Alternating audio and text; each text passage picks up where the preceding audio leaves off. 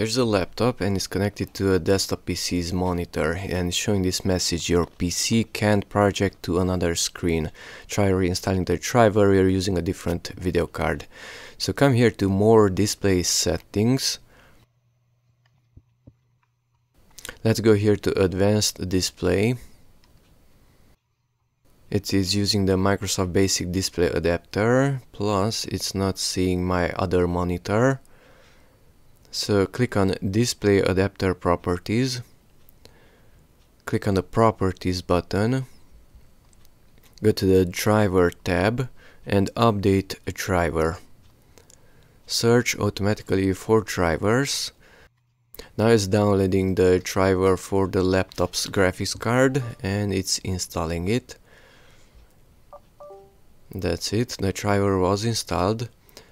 And the image is sent to the large display also. This is the graphics card inside the laptop and the image is duplicated. It's shown on the laptop's display and on the desktop computer's display also. That's it, we can close these windows.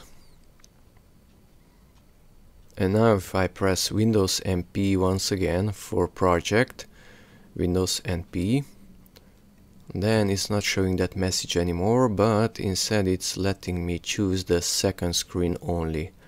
And thus the image from the laptop is sent only to the large display.